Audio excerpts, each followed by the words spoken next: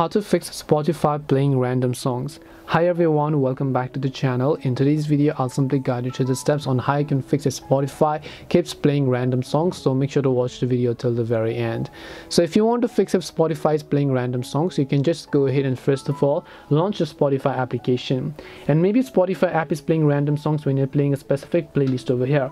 Instead of playing the next song, it is playing a random song from the playlist. Now why does this happen? This happens because of a feature called shuffle, and you have to turn off shuffle in order to fix this.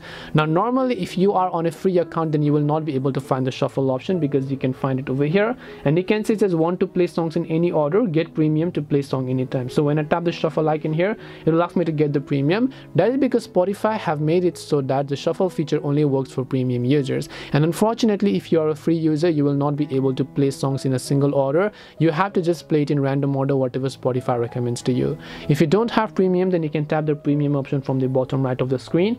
Tap the option called get premium, make sure to fill in a payment info and so on. Then you'd have successfully activated your premium.